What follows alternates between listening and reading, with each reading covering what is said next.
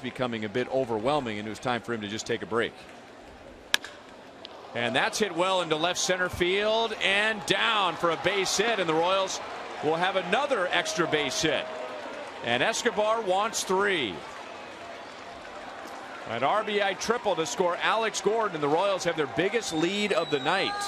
And a third triple of the year for Escobar, and maybe the mental break helped him.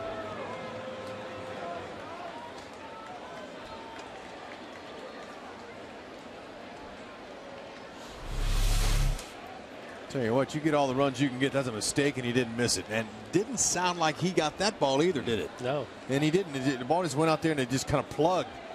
So he just placed it in the right spot. And the reason why it wasn't hit on the line is one of the reasons he could get 3. There was a lot of air underneath it. So he had time to get to third.